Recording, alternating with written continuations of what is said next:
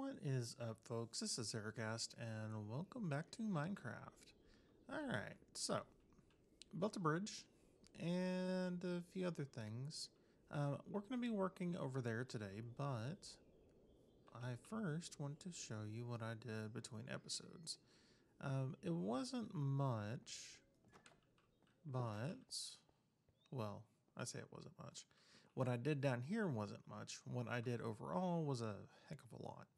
All right, so you'll notice there's a few additions. We've got that thing up there and this thing right here, and we've got another chest. Inner chest, same thing, except for this time I made it with white wool instead of the gray, which I made the other one, which you can see right here.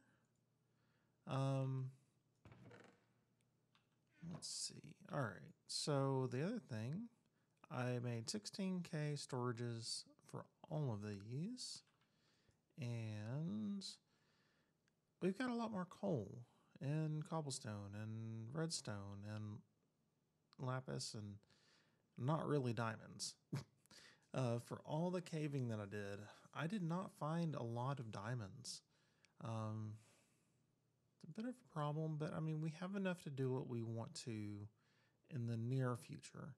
The problem is going to be, well, I really need to set up my mine. That way I can start doing some strip mining. Because, of course, caves go up and down and all over. So, I've got a decent bit of iron in here, some copper, some tin, osmium, a little bit more iron, and some lead here.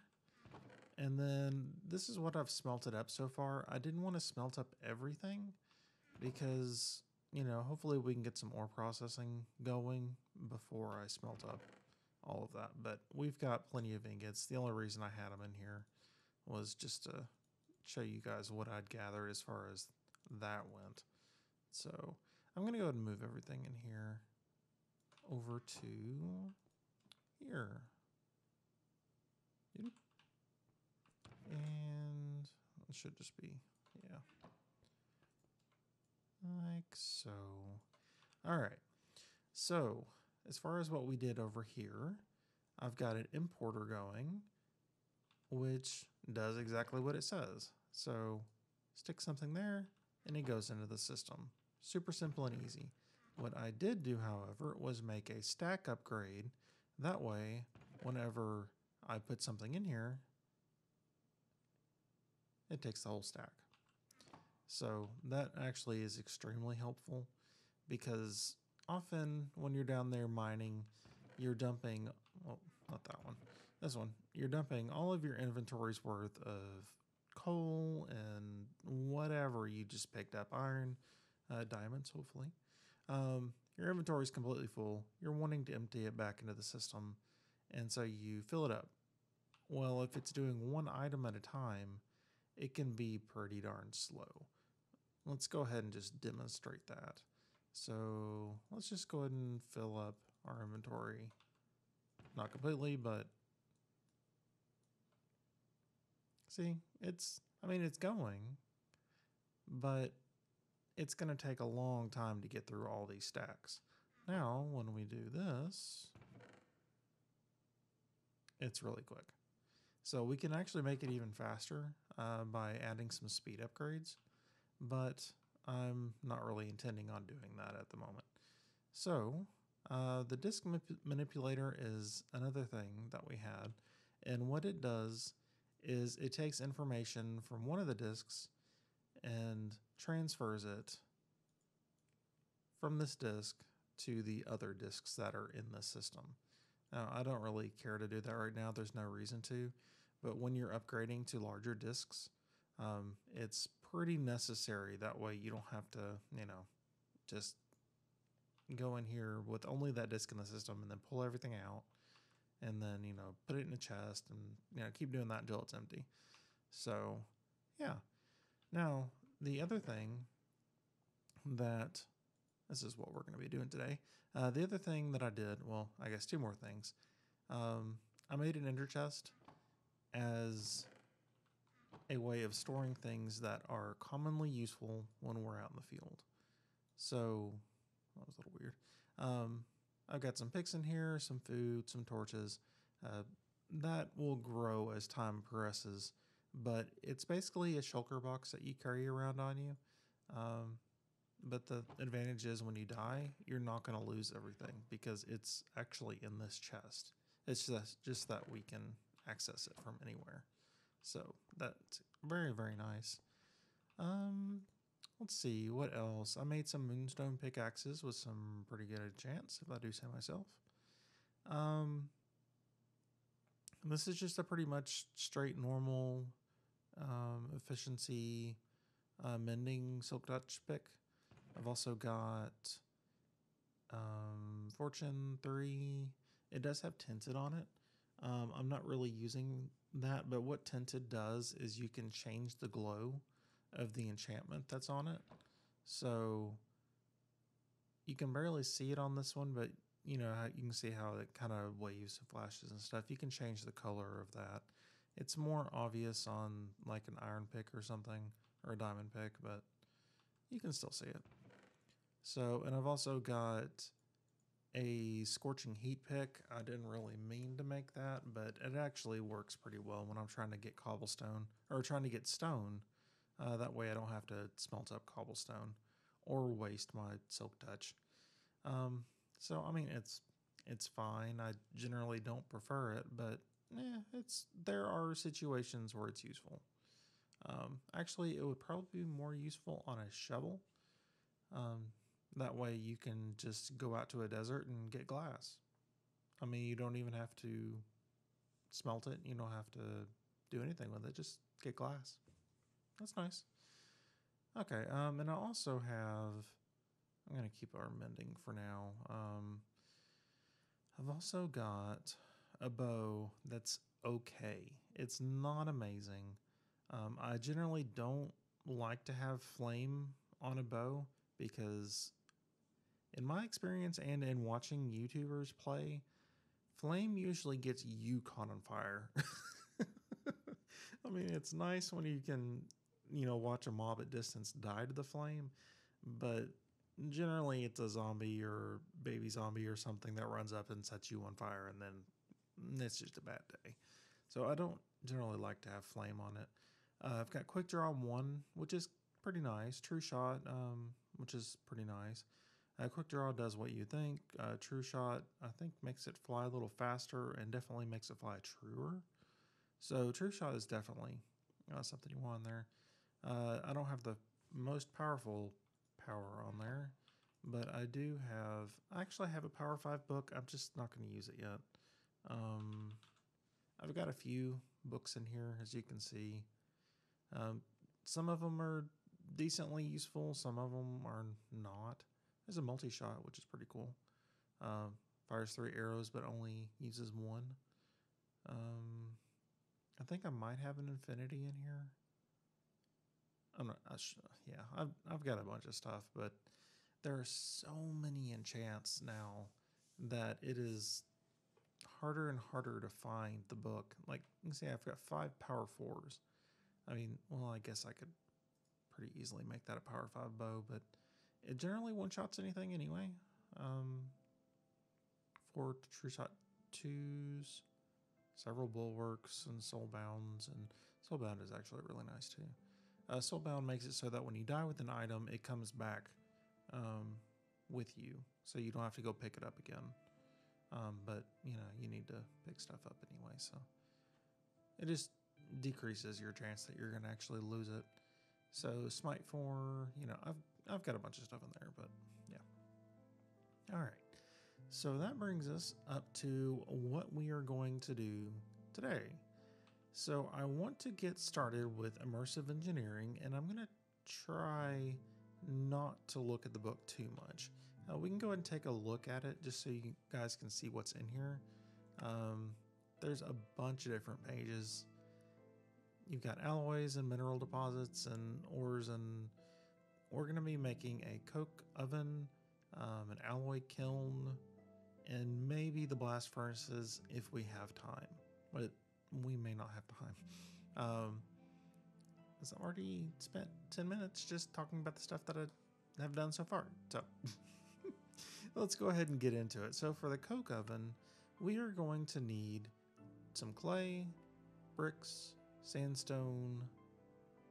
Oh, clay or bricks are clay, but we're gonna need some sandstone too to make some coke brick. So let's go ahead and do that.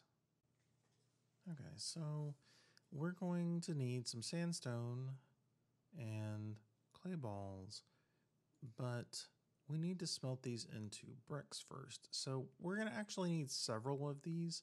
I'll probably make one on camera and then make several more off camera, because I'm going to need a bunch of creosote oil, which we get from making coal coke, and I'm going to need a bunch of coal coke to smelt some stuff up. So let's do...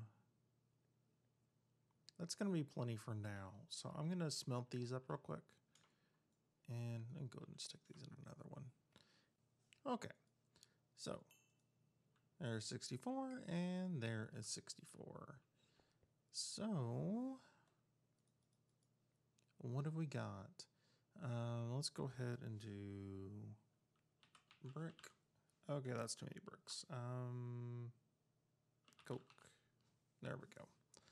All right, so we've got a simple pattern here. I should be able to, yep, just do that. And I need to put those in there, otherwise the bricks are going to disappear as soon as I do anything. All right, so I'm just going to go ahead and make a stack. We don't actually need that many to make just one, but like I said, I'm going to need more later. So let's go ahead and put these over here like so. And then let's go upstairs and head across the way. So actually, you know what? Before we do that, let's go ahead and do this and get a stack. We've got plenty of coal, so I'm not worried about taking away reserves that we're going to need for, you know, caving or whatever. So, oh. Also, don't use an axe when you open and close doors with a wooden frame. I have had to replace this log so many times because I've right-clicked and I've stripped the log. So I'm going to do something more about this pathway when I get around to it, I guess. Probably between this episode and next. But we do have a nice little rope bridge here. I kind of wish it hung down a little bit, but I like it. All right, so this is going to be temporary. I'm going to build some buildings over here, but they need to be fairly industrial. So I am going to figure something out. I'm not entirely sure. I have a design idea in my head for the overall design of this place, but as far as specific design of this particular building, I'm going to have to work on that. I'm going to have to do some experimenting. So it's a 3x3x3 with all of the blocks filled in, and I don't have a hammer. Okay, now I have a hammer. It's actually pretty simple to make. So it's engineer's hammer. So you just need some sticks, some iron, and some string. So real straightforward. And then you right click on the middle block and you have your oven.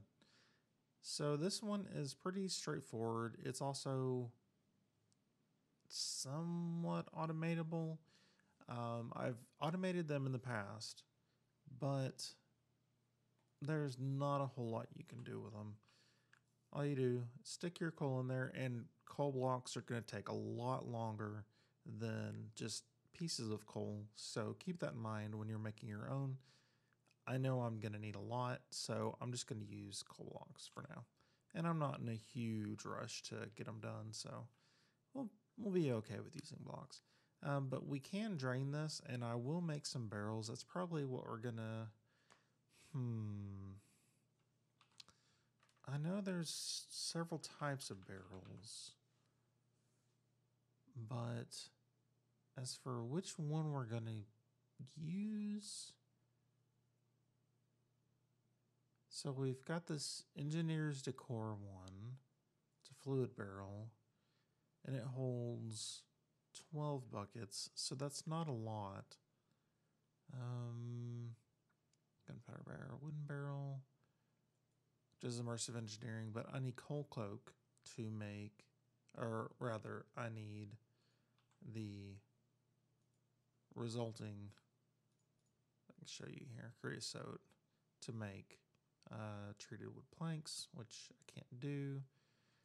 But I can, I think, make a metal barrel. Yeah, I'm just going to need a good deal of iron. And that one, I'm not sure how much these hold. Let's go ahead and take a look in here. Is it under this? Nope. Let's see if I can find it.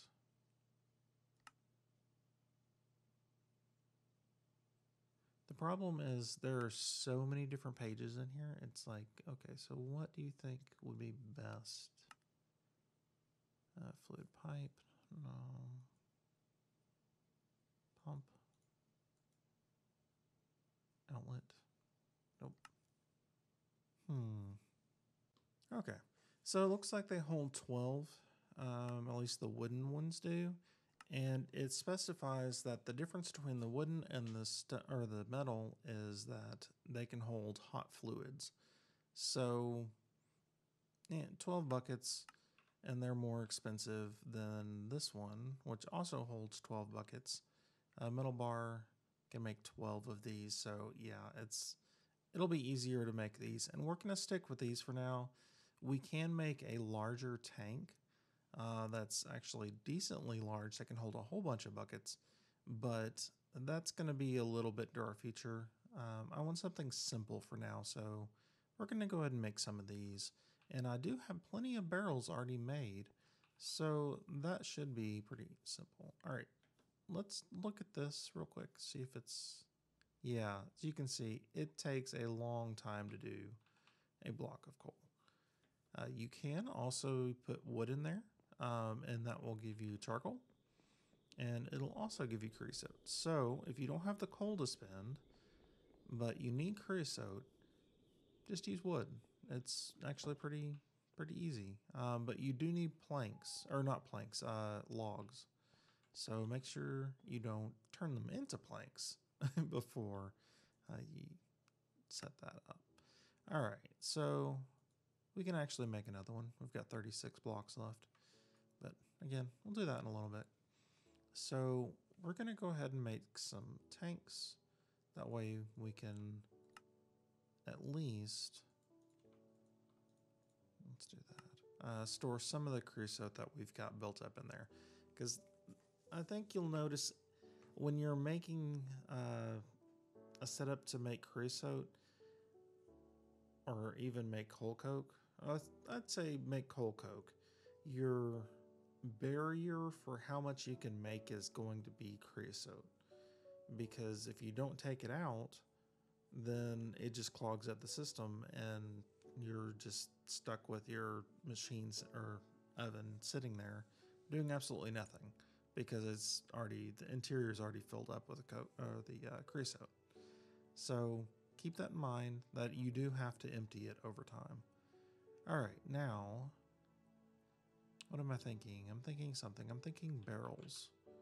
So let's go ahead and put that there. And we actually could have just shift-clicked the pattern, but it's fine. So 15, that's going to be plenty for now. 15 barrels. I'm not going to do that multiplication in my head. Actually, yeah, I am. Okay, so 150 plus 30? 3? No, 30. Yeah, plus 30. Okay. So that's not actually too bad. 180 barrels. That's not bad at all. All right, so I'm just going to... Actually, this is a lot of barrels. I wonder if they will drain if I do this. I didn't even bring any buckets over here. I didn't mean to put that there. I'll just stick them like this, and I want to see if they drain into each other. Oh, that's nice. So right-click on them, and it gives you the amount. I'm actually liking this mod quite a bit. Engineers Decor. Oh, that's not how you spell engineers. All right. Because engineers has an N. Oh, and 2 E's. And is not the other mod. All right, so you've got some symbols here, some signs you can set up, which is kind of cool.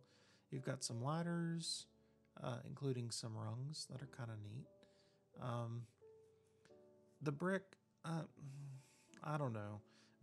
I might try to use it just to see, but I'm still not sure about it. But it's got some interesting things in here.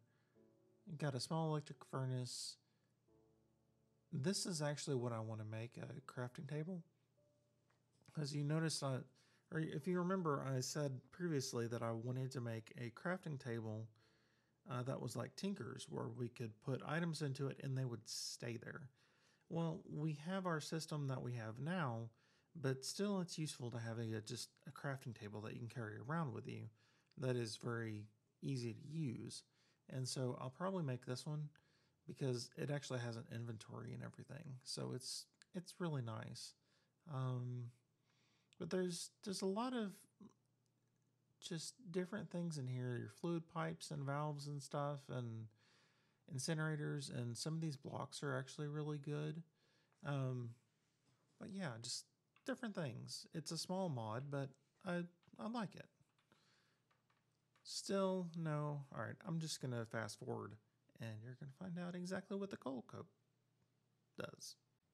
Okay, so as you can see, a single block actually takes up quite a bit of space as far as the creosote oil goes. So, like I said, be mindful. It does take a really long time for this to process, so you're going to want several of these things going, which we are going to do. So, like I said, just keep that in mind. Make sure that you've got some sort of storage going. I'm going to have to figure out exactly how I want to, make this go. I guess I'm going to have to, do I have any blocks? Okay, good. I'm like, come all the way out here without blocks. Oh. All right. Thankfully, do I have to, okay, shift click to break that.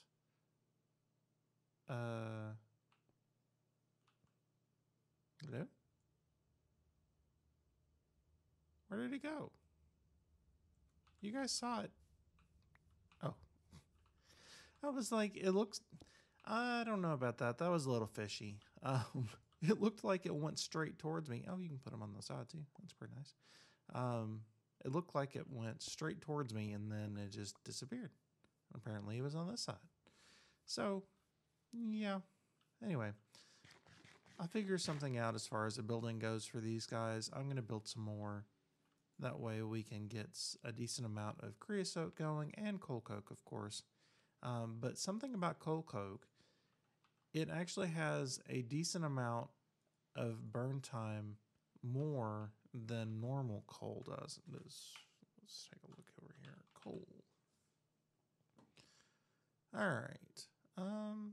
Yeah. So you can see it's twice that. So charcoal, we have at 1600. Really? Charcoal's equal to? Okay. Charcoal and coal are equal at 1600 ticks. And your coal coke has a burn time of 3200 ticks. So twice as much, which is really, really nice. Now, if you use a block of coal coke, that is 32,000 ticks. So it is actually more efficient. Because if you think about it, it takes 9 coal coke to make a block. And the block is 10 times more efficient than the actual piece of coal coke. So, same goes with coal. Interesting. So, something just to keep in mind. Now, trying to think exactly how I'm going to set all this up, but that will be for the next episode. Man, this flies by quickly. I was planning on getting a whole bunch of stuff done, but I guess explaining what I did between episodes took up so much time. Yeah, it ended up being just a coke oven and some tanks. Well, that's okay. We'll get into the whole setup of making steel and all that kind of stuff in the next episode. So until then, hope you guys enjoyed and take it easy.